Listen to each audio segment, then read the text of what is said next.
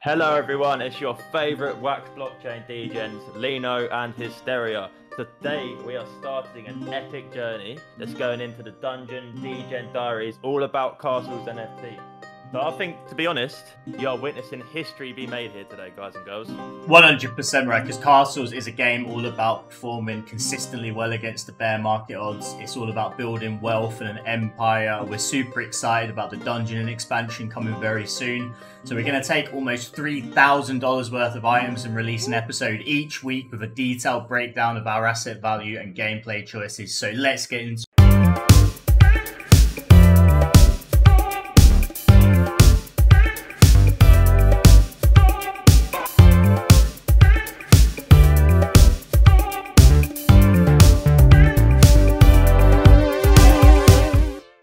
as we said, guys, we've got almost $3,000 worth of NFTs for this game. All right, so we've got a few ranch, towns, and farms, which we've had for a while.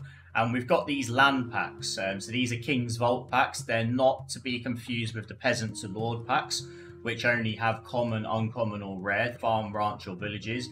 These packs are insane, and they've got farm, ranch, village, town, or city, with city being the one below the castle. And then we also have some carpenters and lumberjacks. So we have in total 4 carpenters. Now, carpenters make fine wood, and they make fine wood from lumber, which is generated from a lumberjack. So we have 2 lumberjacks at present, and you need to go in and actually mint new tokens on them as well. So we'll be doing that throughout the journey. And we've got these 2 Royal Barons, arguably the most important NFTs in the game. These barons allow you to produce land daily, the same as in the Peasant to Lord pack. You can get a farm, a village, or a ranch. But they require a recharge in royal seals weekly for them to continue to produce those lands. And that's why we want as many castles as we can get, because castles are going to help you be sustainable and help your growth exponentially, right? So I can't wait to get into it, man. So we're just about to open $2,000 worth of these King's Vault land packs. And the idea is we want as many castles as possible from opening these packs. So let's get into it. We're opening our 10 packs now. We want to get some towns and cities because that's going to be the thing that gets us closest to the castle. Ranch, farm. Farm, a lot of farms.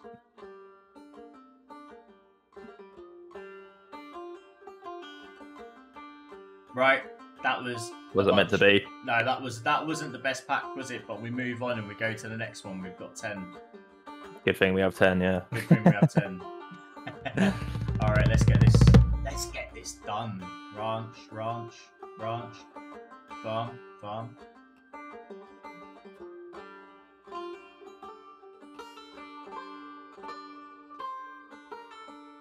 Oh, we're gonna have to send these packs back and get some new ones. Yeah, I want a refund. A refund, please, Robert. Yeah.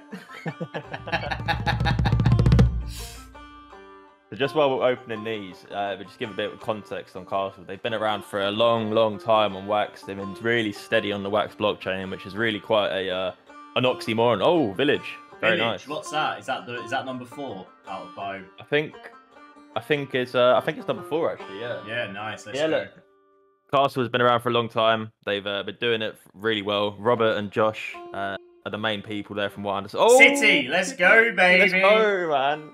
Let's go. But yeah, obviously, you know. Village. That's a good pack. Things are heating up. Things are heating up. Let's just get these open. Let's get them open. What a time to be alive. Yeah.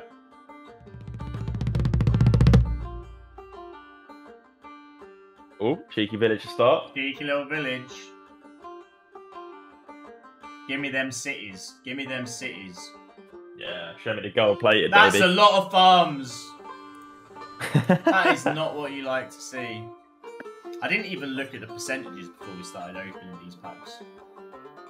Nah, they should be 100% castles, really, to be fair. Yeah.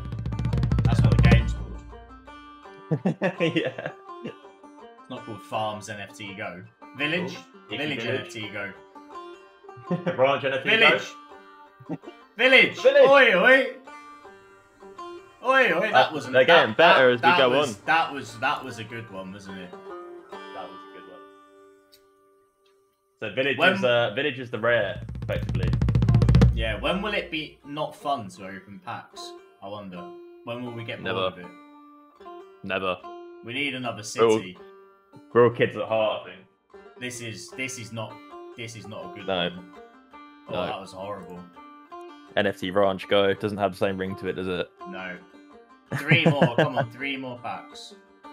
One more city, please. Yeah, 1 more. I'll be happy with 1 more city. Ooh. Oi, oi. Ooh. Oh. Jesus. Oh, jeez. Savage.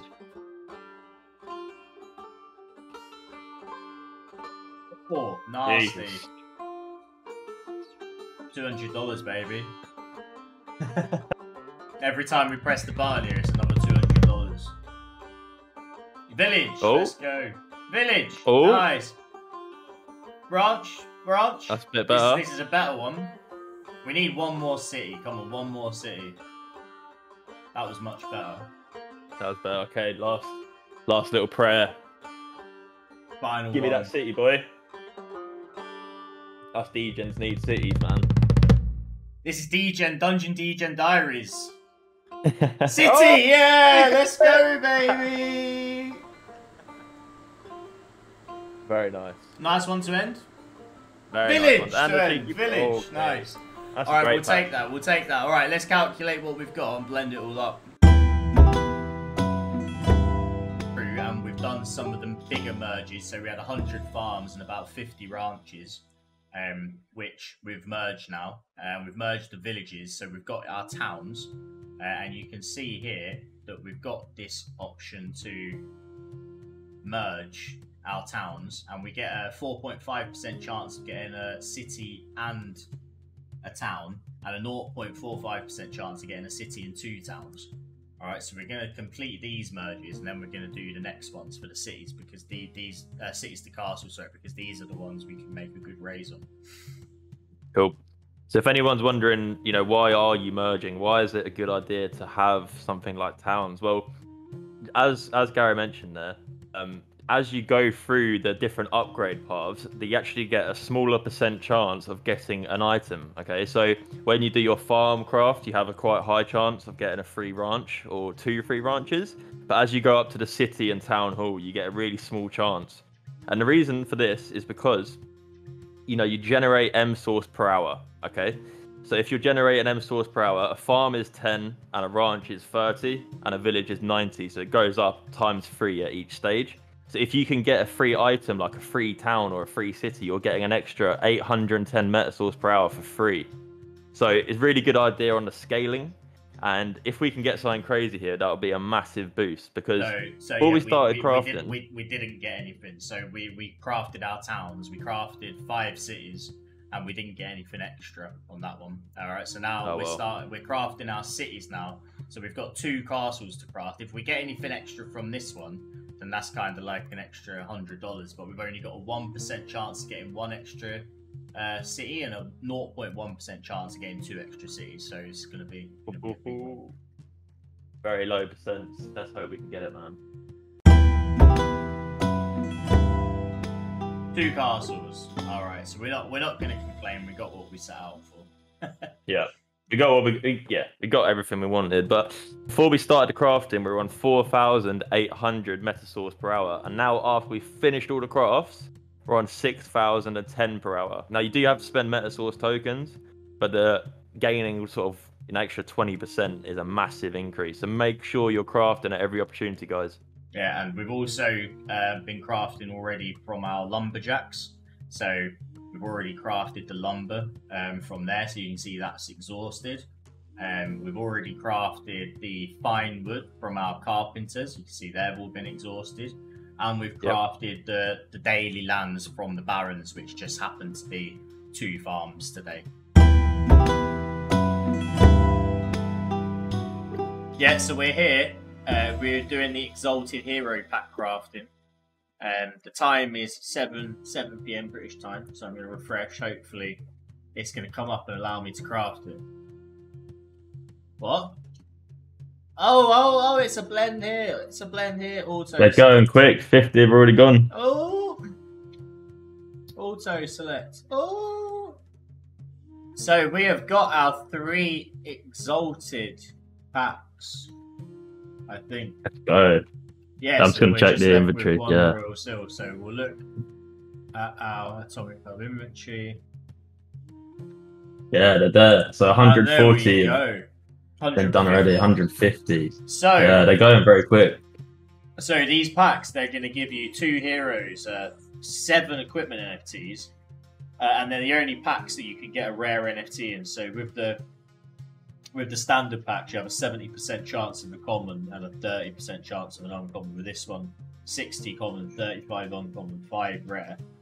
And this will give you everything you need for the Dungeons expansion, which is pretty exciting.